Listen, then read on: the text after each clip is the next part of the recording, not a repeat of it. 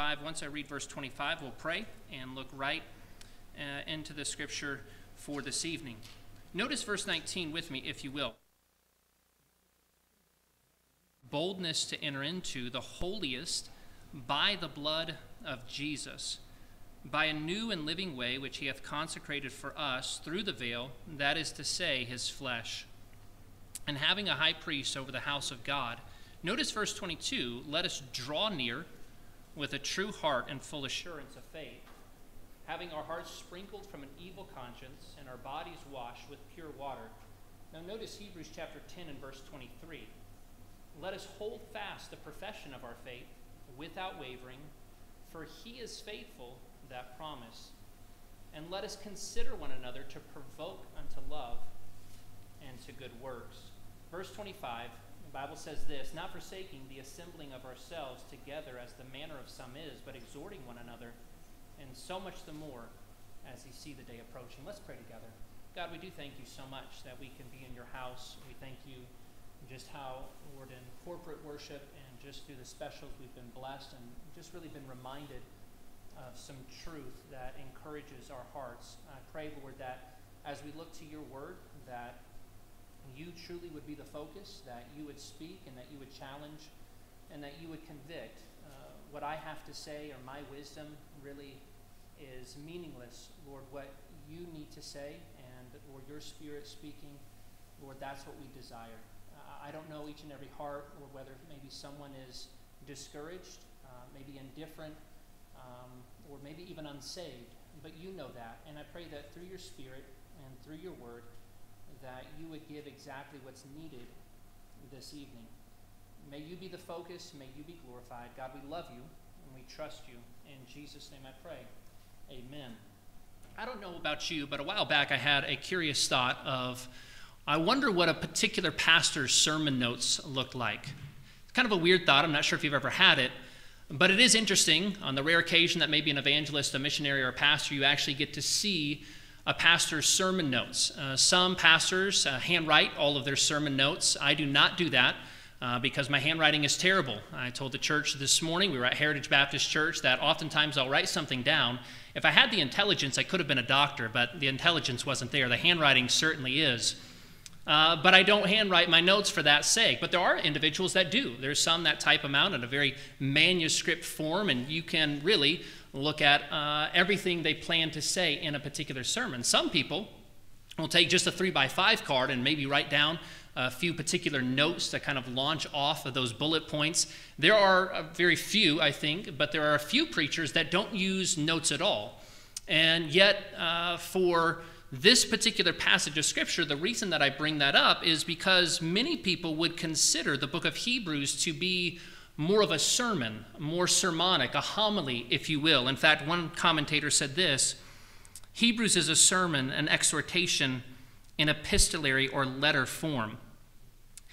The History of the Christian Institute said of Charles Spurgeon that in 1865, his sermons sold 25,000 copies a week. In fact, you could pick up Charles Spurgeon's sermon right next to the daily newspaper. They were translated into over 20 different languages.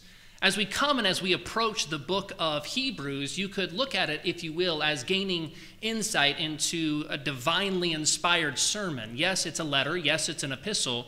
But it kind of has, if you will, a sermonic type of style. As we look at the book of Hebrews, many people would debate and question, well, who is the author? Who is the individual that actually wrote this? Some people would suggest Paul. Some people would say Barnabas. Others would say Apollos. We're not sure necessarily who the individual human author is, but we do know it is divinely inspired, given by God. But what is, I think, equally as important is who the audience is. Who is the author actually speaking to? And most people would conclude that the individuals that are being directly spoken to in this particular letter are Jews that followed at one time Judaism, but had received Jesus Christ, and now they are in Christ. They are Christians. They are followers of Christ.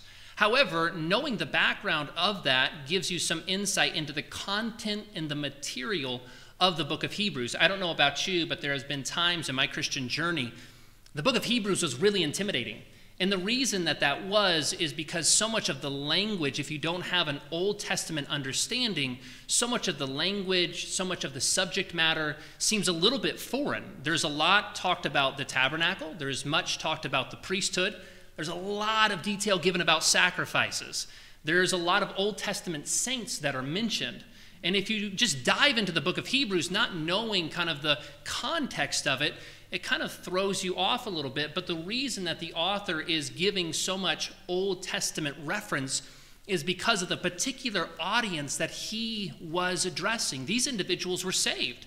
They knew Jesus Christ. They had left, if you will, Old Testament Judaism to some respect, and they were now adherents to Jesus Christ. We won't for time's sake, but as we look through the book of Hebrews, we gain these little snippets, these little insights into the spiritual condition of these particular Christians at this particular time. Hebrews chapter 2 and verse 1, it's an exhortation in some respect to the believers not to let the truth slip. And that idea behind slipping, it means to drift. And obviously there was a temptation in the hearts of these particular believers that they would allow the truth of the gospel, the truth specifically in reference to Jesus Christ, to just kind of drift away. It also talks about in Hebrews chapter 5 that they should have been at the point in their Christian journey that they were teaching others. And yet, again, somewhat of a challenge and a rebuke, the author says you should be teachers, not necessarily in the place of needing to be taught. Now, we all need to be taught. No one is going to have perfect knowledge until we get to heaven. But there should come a time in our Christian walk that we go from just receiving to where we begin to give out. And they should have been at that particular place in their Christian journey, but they, if you will, had grown complacent. It'd been a little bit indifferent. In Hebrews chapter 10, it also gives us a little insight into the spiritual trials that they were going through. We all go through valleys, do we not? I tend to think that my valleys are much deeper and much harder than anyone else's because they're mine, they're personal. But as we look at the persecution, the difficulties, the valleys that these Christians were going through, they were going through some significant hardship. And yet, as you look at their spiritual condition, you can imagine in your own mind, they're going through difficulty.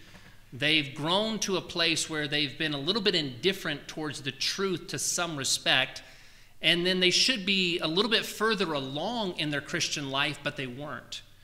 As we begin to look at the book of Hebrews, it would seem as if the author would immediately go into the exhortation, the challenge. This is what you need to fix, and this is what you need to do. However, as we look at the book of Hebrews, we don't see the main primary portion of the exhortation come until this chapter, chapter 10. Now, again, there's a few little exhortations, challenges, charges sprinkled throughout the entire book, but the bulk of it does not really come until the end of the book. I think there's something to be learned from that, and I would encourage you to remember this. The doing of Christianity must never be disconnected from the doctrine of Christ.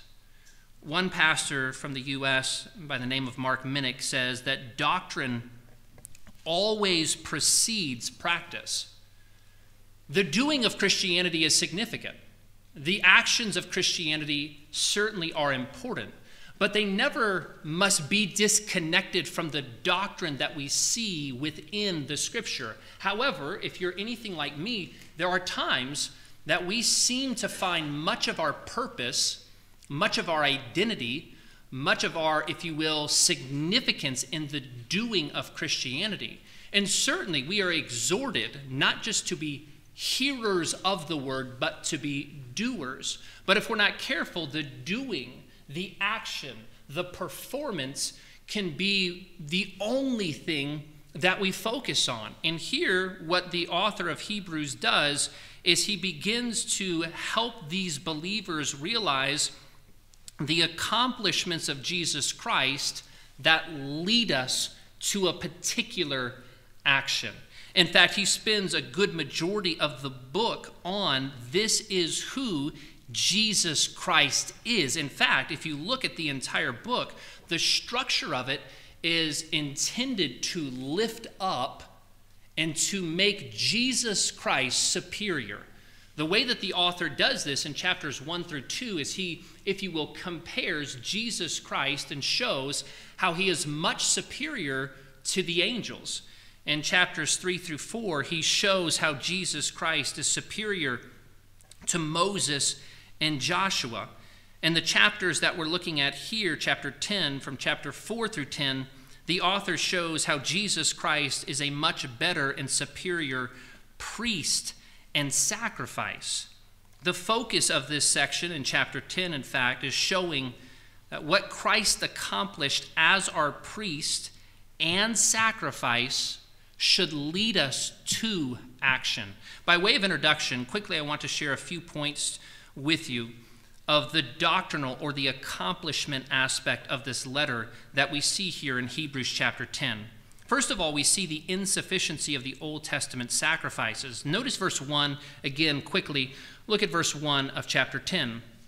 For the law, having a shadow of good things to come and not the very image of the things, can never, with those sacrifices which they offered year by year continually, make the comers thereunto perfect. God ordained sacrifices. We see that all throughout the Old Testament. He instituted it.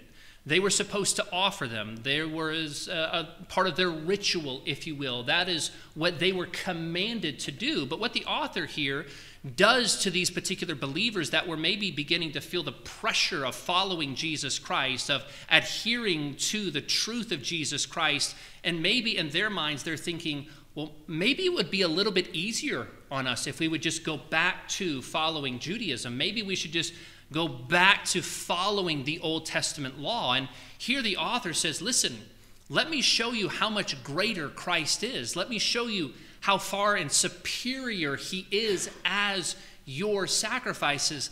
That which was done in the Old Testament, those were just shadows. Let me give you an illustration of that.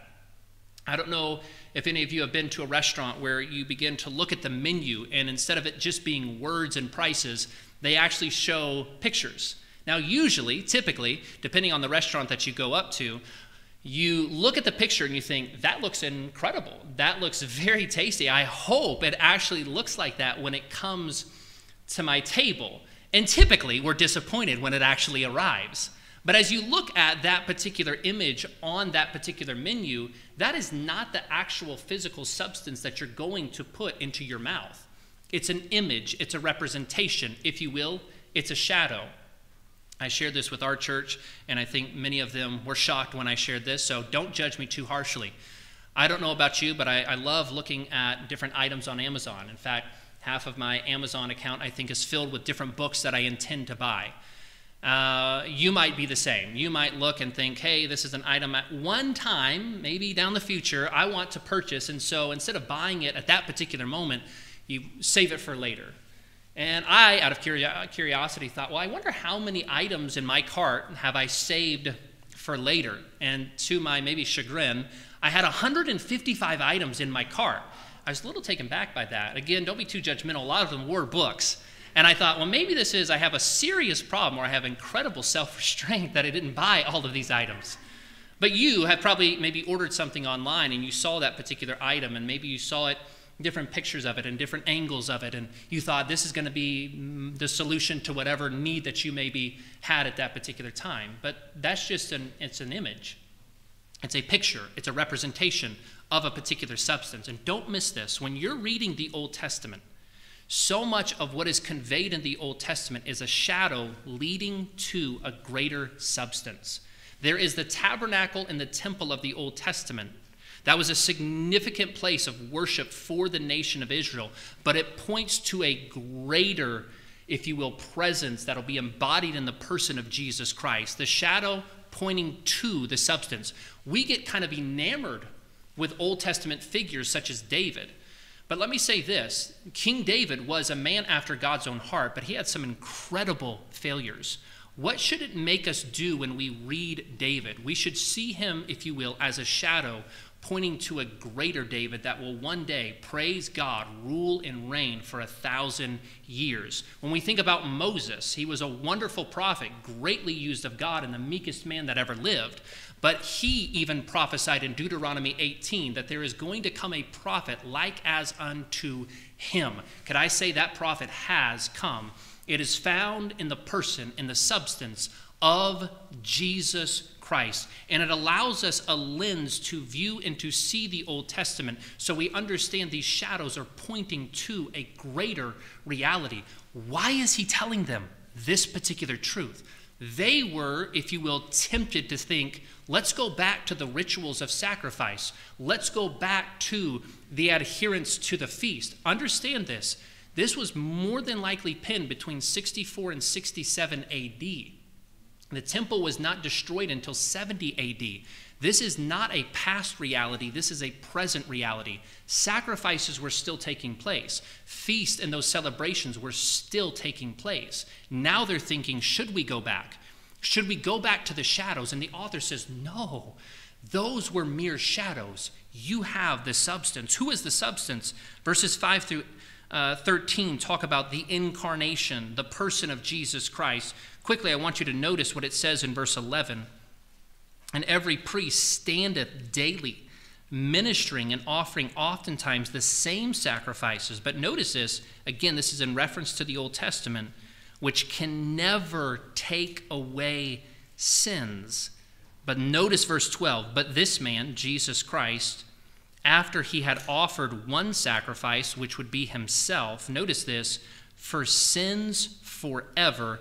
I would encourage you, if you underline in your Bible, to underline these two words, sat down on the right hand of God. Contrast verse 11 with verse 12. The priest continually stood and offered sacrifices. What does that imply? It was continuous. It was not to be one time and finished. Why did they continually stand? Why did they continually offer? Because it did not have the power to remove sin. So they stood and continued to offer. When Jesus Christ offered himself, he sat down. What does that imply? It is finished. There is no longer any sacrifices. There is no longer any lambs because the Lamb has come, Jesus Christ. What does this do for us? You're thinking, how come all of this doctrine? Notice what happens. Again, just for time's sake, we won't go through all of this, but notice verse number 17. And their sins and iniquities will I remember no more. This is a reference back to Jeremiah 31 about the new covenant, which again was instituted with Jesus Christ.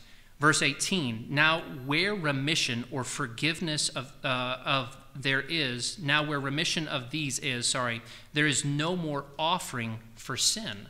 We as believers are forgiven. We had sinned against a holy God, but now we stand sanctified, holy, with the imputed righteousness of Jesus Christ. We stand redeemed by the blood of the Lamb. We stand forgiven. There is no charge held against us, not because of our own goodness, not because of our own works, and certainly not because of our own merit, but because of Jesus Christ. You see, it wasn't through baptism. It wasn't through church membership. For these Jews that were living back in the first century, it wasn't through the actual physical sacrifice. It was faith in the substance, Jesus Christ. And when they place their faith in Jesus Christ, they stand forgiven, no longer held to their account. But I want you to notice the transition that we see in verse 19. Look at it with me, if you will. I'll actually ask you to say these two words out loud if you don't mind. Could you say the first two words in verse 19 for me? Having therefore. Now look at verse number 21. Could you say the first two words there? All right, doing good. This looks like, feels like I'm in college again. Verse 22. First two words there in verse 22. Okay, so notice what's taking place here. This is your reality. This is what Christ accomplished. And because of this, let us. So notice what he does here.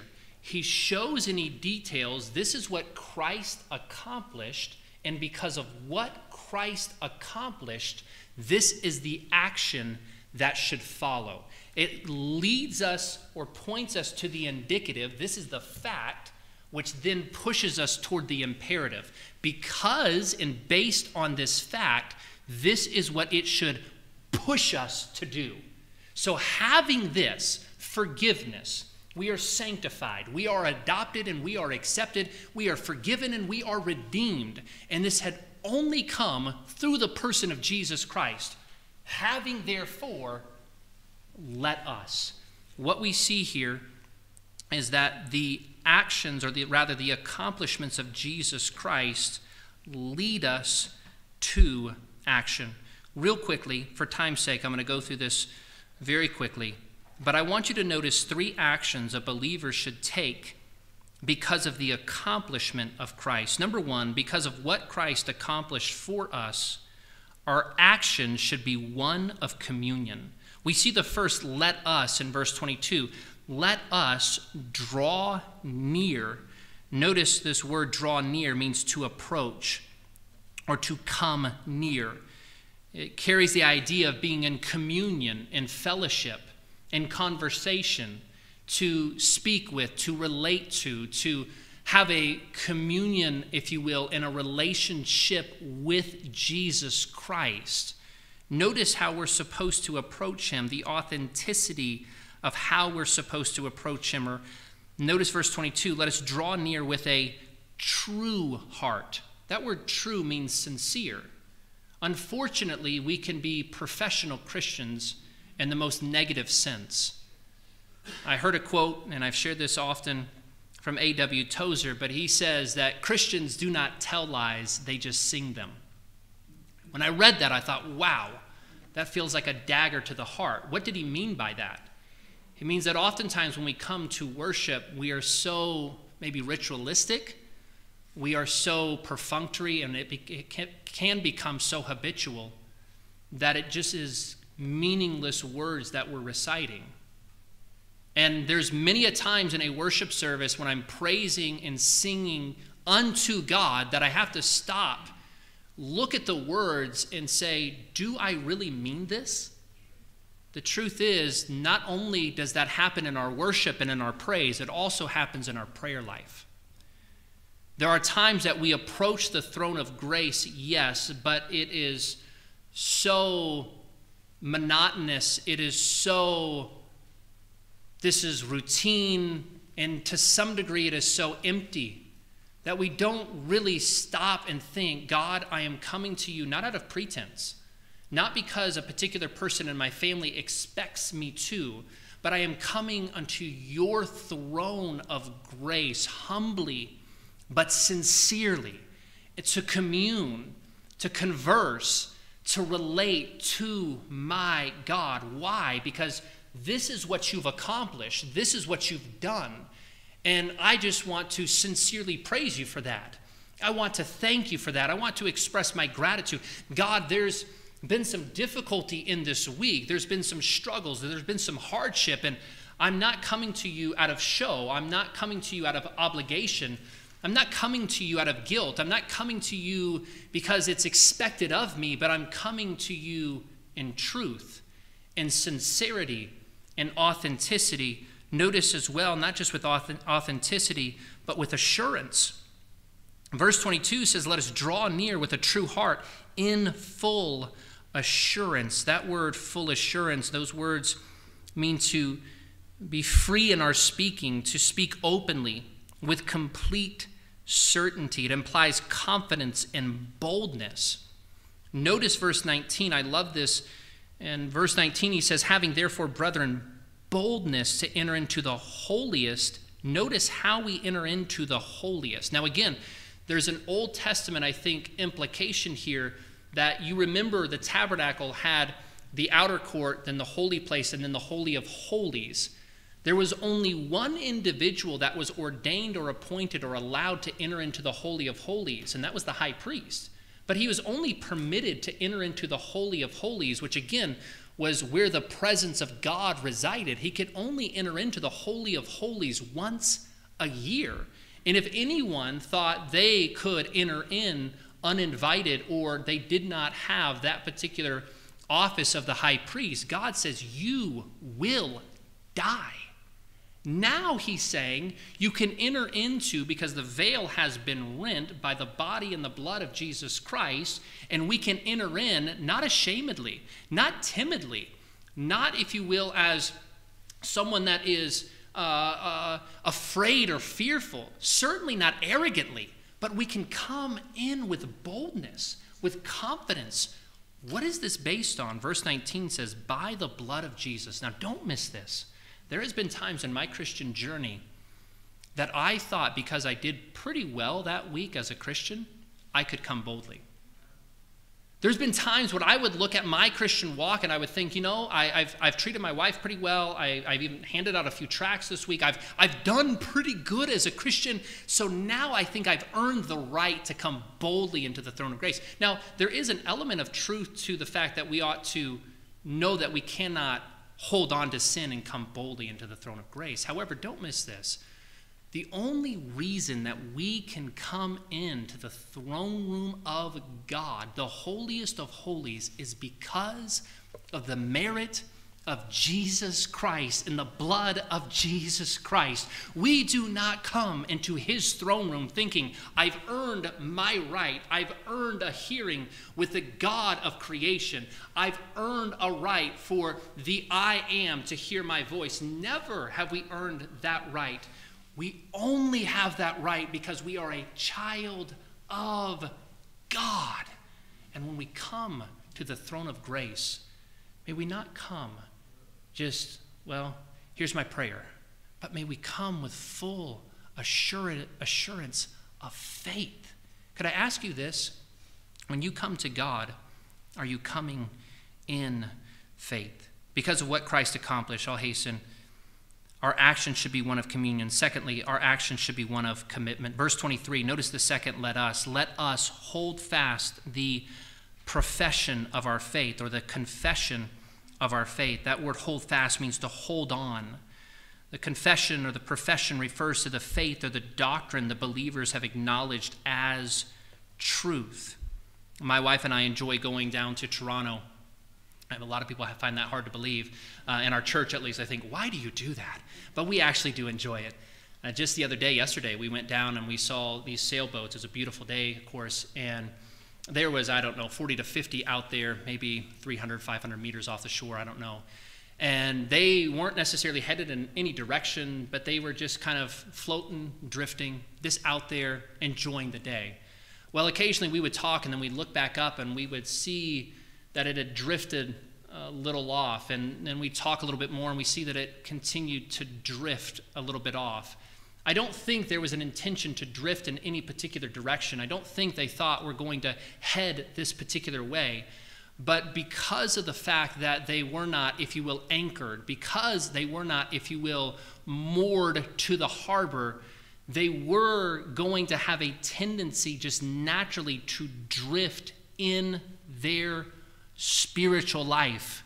And we as Christians, if we're not careful, if we do not hold fast to the doctrine, and could I say this, not preference, not things that are maybe more methodology preference or personality issues, but true doctrinal truth.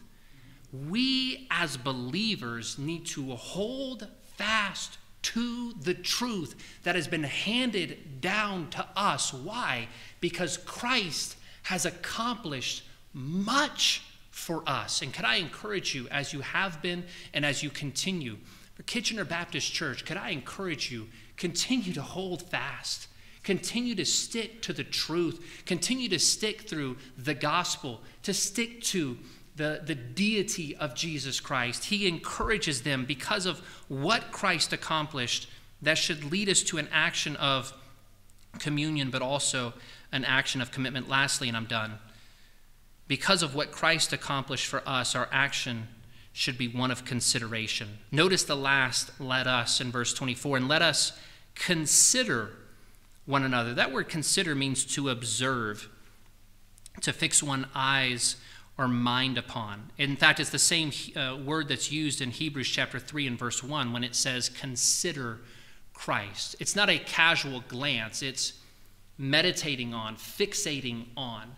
But what are we to consider? Notice this, and let us consider one another. So we are, according to this particular verse, that we are to consider each other. Well, what are we to consider? What are we to think on? When someone comes to your mind and you're thinking, I know this person's usually here on Sunday night, I know this person's usually here on Sunday morning, what should I think about that particular person? Certainly it should not be just, well, I get along with them. We have some pretty good conversations at church. Certainly there's nothing wrong with that. Hopefully, though there can be a tendency in all of us, that we don't think of other believers and just think of their faults and their failures, their shortcomings, the things that we wish were different. No, what we see here is that we are to consider one another. Notice this next word, to provoke. That word provoke means to stir up. Now, usually the word provoke has a very negative connotation to it. I was the youngest of three. I have an older brother and an older sister. When I was younger, much younger, I could say that I had, if you will, a PhD in provocation. I had the spiritual gift. I knew exactly what to do to stir up my brother. I knew where to poke him. I knew what to take from his bedroom. I knew exactly how to push his buttons. Now, praise God, I've grown in grace and gotten far beyond that, maybe. And I knew exactly what to do to provoke my sister, what to do to rile her up, to get some form of a reaction out of her. But obviously, that's not the type of provocation. What we see here is that we're to consider, to provoke unto love and to good works. Notice verse 25, not forsaking the assembling of ourselves together, as the manner of some is, but exhorting one another, and so much the more as ye see the day approaching. In closing, I'd like to have you consider this. I think there can be a misconception that church can become nothing more than being present. Let me ask you this. Has there been times that maybe in your life, in your Christian walk, that you would look at your Christian walk and say, well, I'm present in church, therefore I'm doing what is expected of me as a Christian, check. We should be present. We are expected and exhorted to not forsake the assembly, that we would come together to exhort one another, to love one another, to hear the word preached, to worship together. But yet I think there are some that would say, well, I want to go beyond just being present in church, and I want to move to this next step that I want to participate. Maybe there's a particular ministry that I can be involved in. Maybe there's an area that I can help in. I want to participate in church. But notice, according to this particular verse, yes, we are to be present in church. Yes, we should have some form of participation. We sing, we maybe teach. But in this particular verse, the exhortation goes to provocation. And could I ask you this? If you were to categorize yourself, would you say, I'm the present type of church member? I come, and I'm very, very faithful. Could I encourage you that through the work of the Holy Spirit, that maybe you would say, help me, God, to move from just being present to participating? How could I be involved? What ministry could I maybe help in? But going beyond that every single individual in the body of Christ would come to every single church service whenever the assembly comes together, and that we have this mindset to think, I wonder who I can provoke. It's not, if you will, extemporaneous. It's not spontaneous. It's not, well, that person's over there. There's no one else that's really sitting with them. I'm going to go and try to provoke. No. This exhortation is to meditate, to fix our eyes on.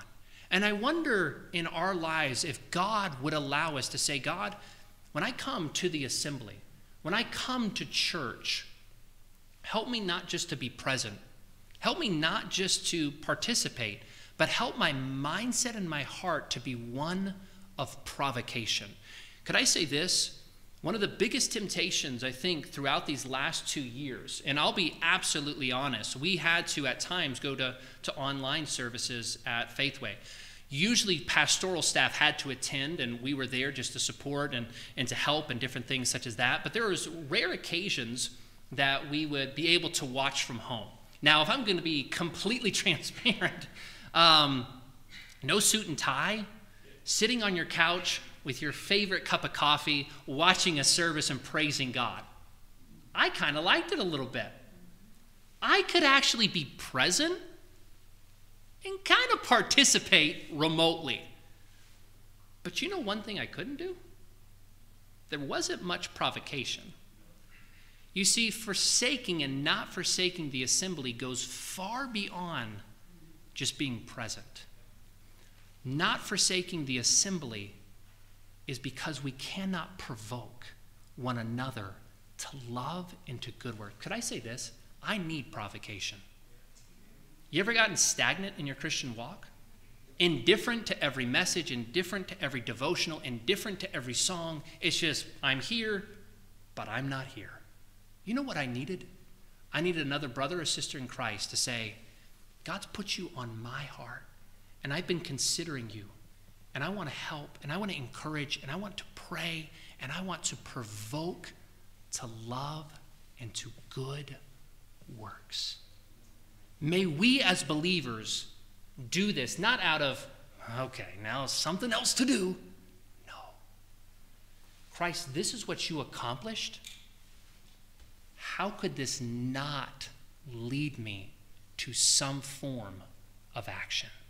The Christian life was not meant to be led based upon guilt. Think about Romans 12. Many of you could quote it. I beseech you, therefore, brethren. What does it beseech us to do? Present our bodies a living sacrifice. Why in the world would we do that? I beseech you, therefore, brethren, by the mercies. What mercies? Chapters 1 through chapter 11. He's referencing back. He laid the groundwork of what Christ did on our behalf, and then he finally gets to, this should lead you. This should lead us to action. Could I encourage you this week? Think about what Christ accomplished for you. Think about what Christ did and what that did for us. Forgiveness, acceptance, love, a place with Jesus Christ in heaven. And may that accomplishment lead us to action. Every head bowed, every eye closed. I'm going to pray, and then I'll turn the service over to Pastor Burns.